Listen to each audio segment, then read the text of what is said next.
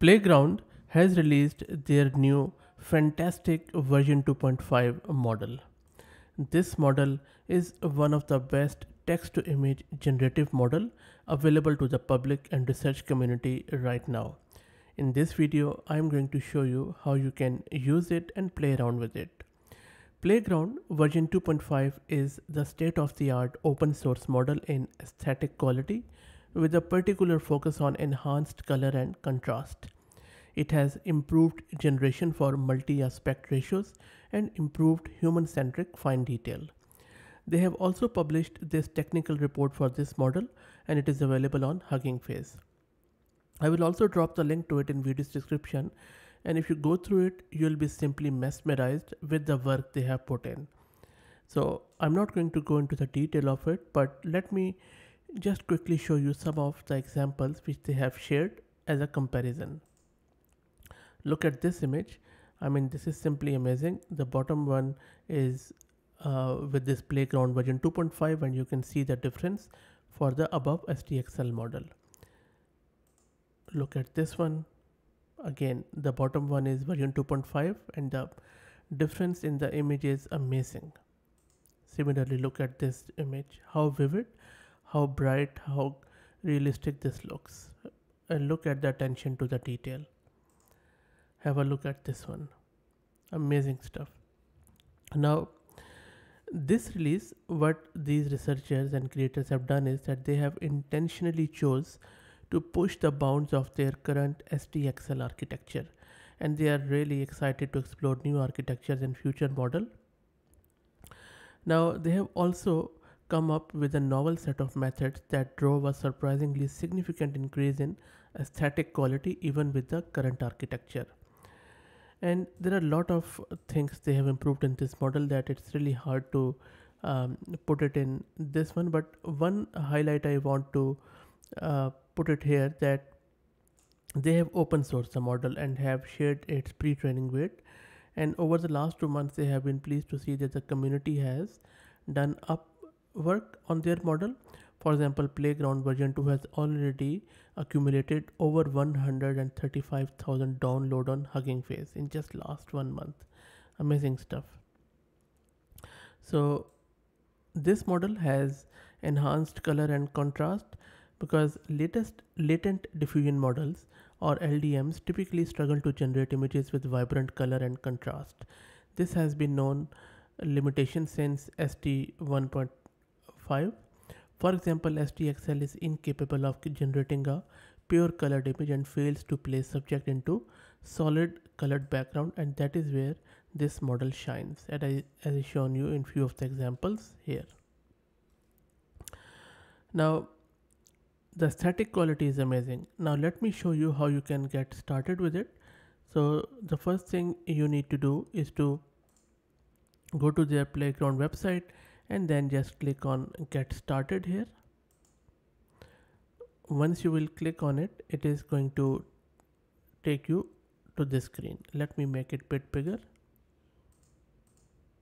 And you just have to sign in with your Google account. I have signed it with my Gmail account, and from here you can start using it. So now all you need to do is to first select your model. So on the right hand side you can see that there are various models. So click here and you can select Playground 2.5 here, or if you want you can select the other ones like stable diffusion, but I think let's go with Playground version 2.5 because that is what we are going to try out here. Now there are a few presets, but I'm not going to go with the presets. Preset means just a preset configuration. We will set our own. I'm just going to go with 512 by 512 and then speed and quality fast. Let's try to see how it works. I'm not going to put any random seed number.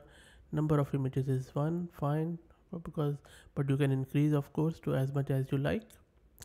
Private session means that if you don't want your generated images to be public, you can put it in private, but that is for the pro version, not in the free version.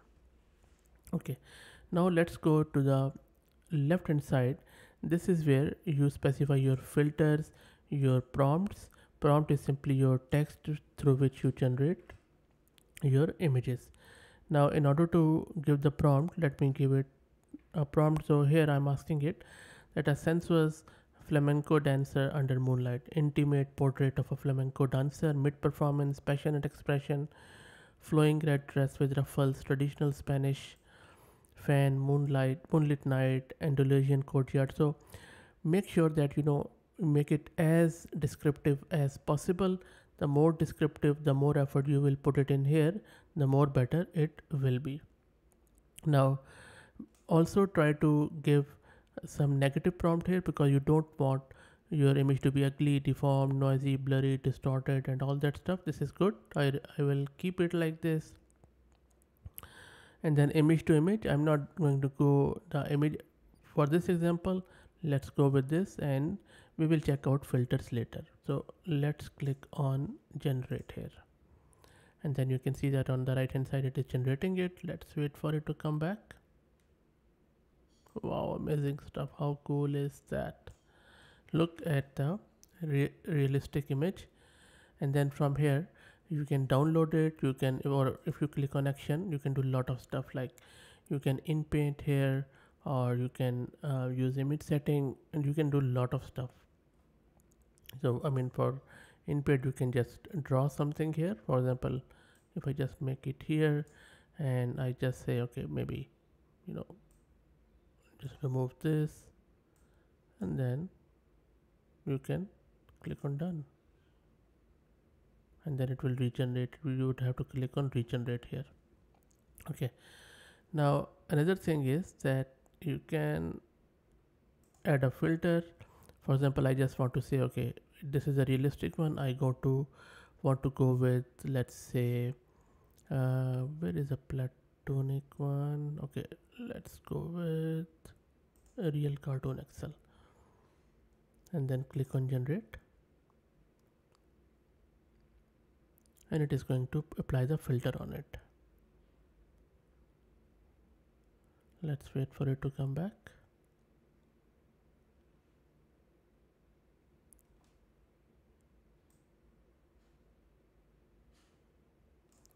Taking bit of a time, and it is telling us that we are on a slower version. And of course, if you want more shorter wait times, then you need to upgrade. But beware that even if with the paid version, because this is so popular, even with the paid version you would have to wait a bit. And the more images you generate in the free version, the more wait you would have to go through it. That is fine. Let's wait, and there you go. How beautiful is that? How cool is that? There you go. And then of course you can just drag this column to put it in one row so that you will be able to compare. Amazing stuff.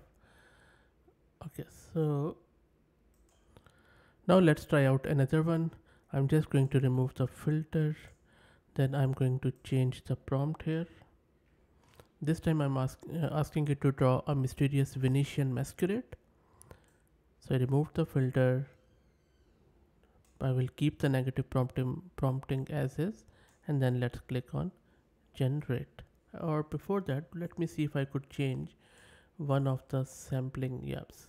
So you see there are few samplers here. So make sure that you also select a good sampler. Samplers, there are various options in samplers, like we have PNDM, we have this LMS, and we have this Euler A and Euler other one. So these samplers like PNDM, DDIM, these are techniques used in the generation process of diffusion models, which and diffusion models are generative models.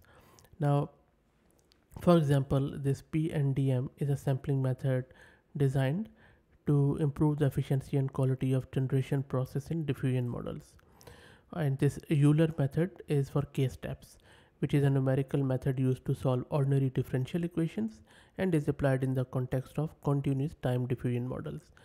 In diffusion models, it is used to approximate the continuous dynamics of the reverse diffusion process by taking small steps with the Euler's method. This is what it is. So I'm just going to go with Euler method, click on generate, and you can also delete it, but that is fine. There you go. How beautiful this Venetian one is. How cool is that? And then you can generate it. Let me give it one more prompt and I could go on and on the whole day.